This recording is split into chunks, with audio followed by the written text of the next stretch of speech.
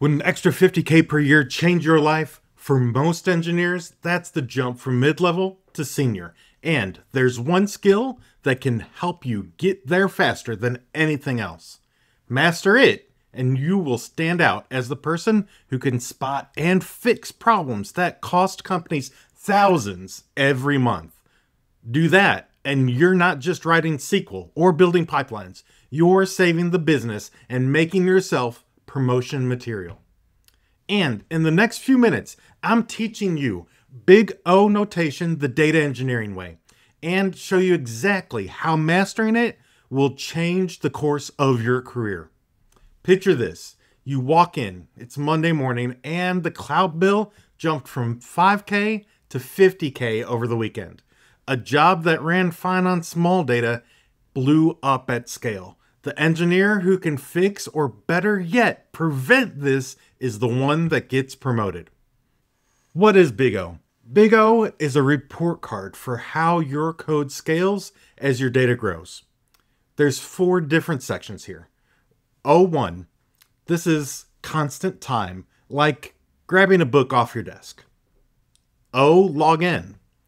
This slows slightly as the data grows, like flipping through a phone book. ON, double the data, double the time. And we have ON squared, which is double the data, 4 times the time. Like inviting twice as many people to dinner, but cooking 4 times the amount of food. This is where budgets and careers go to die. Here's a chart. It shows the data size on the x-axis and runtime and cost on the y-axis. So we see as runtime goes up, so does cost. They go hand in hand with each other. And we see for each of these types of Big O notation, how each of those impact the cost.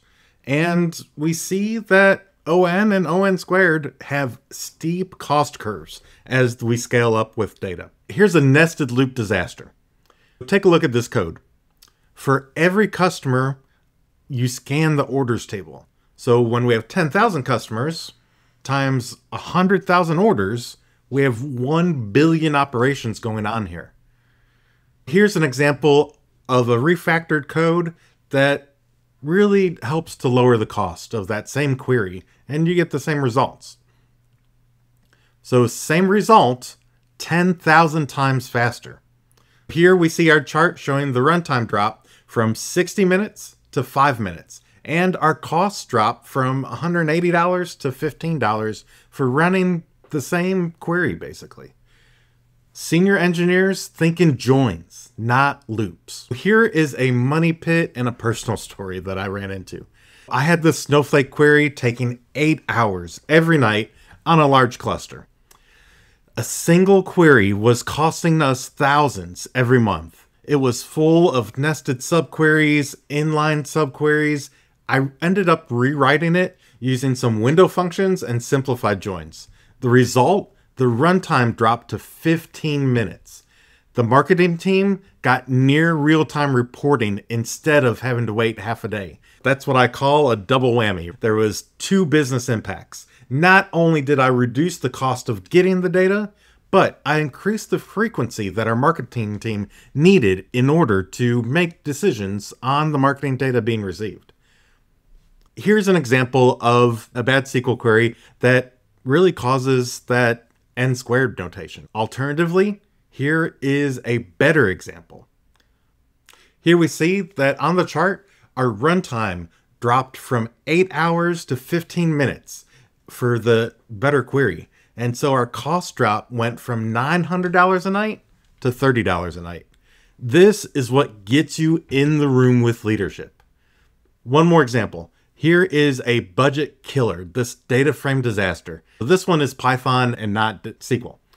Here we're looking at a loop. We're a nested loop too. We have a for user and users, and then we have the for event and all events. Each of the user events are being processed. Here is a better way to write that.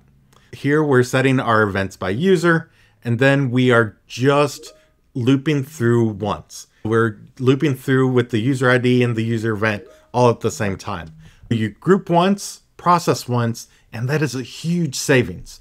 So Here's the chart that shows the runtime drop from 40 minutes to 3 minutes, and our cost for that compute dropped from $120 to $9.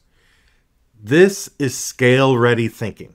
This is what you need to do to impress upon your leaders that you're ready for that next career jump.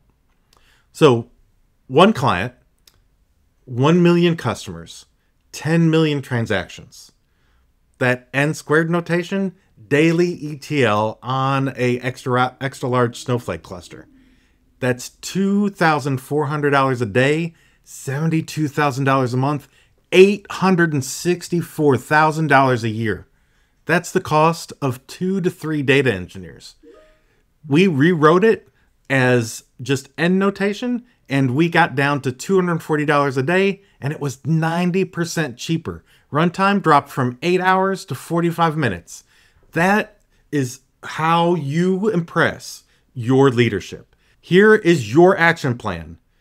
Audit your pipelines. Find loops, correlated subqueries, table scans. Think joins, not loops. SQL joins, pandas group by, Spark aggregations. Pick the right data structures, hash maps, indexes. Test at scale. Simulate production data. Then monitor and measure. Track runtime and money before and after the refactor. Promotions go to engineers who deliver business impact. When you can say, I cut monthly compute costs by 70%, you're not just coding. You're proving that you think like a senior and a staff engineer.